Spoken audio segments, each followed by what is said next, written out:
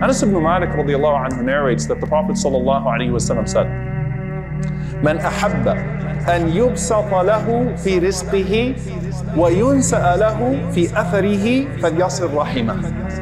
Prophet sallallahu alaihi wasallam said, whoever wants to be granted more wealth and have their life extended, then let them keep a good relationship with their family ties. And the Prophet ﷺ is saying that in the design of Allah subhanahu wa ta'ala, spending time with your family, being good to your family actually increases the barakah of your earning and the barakah of your time.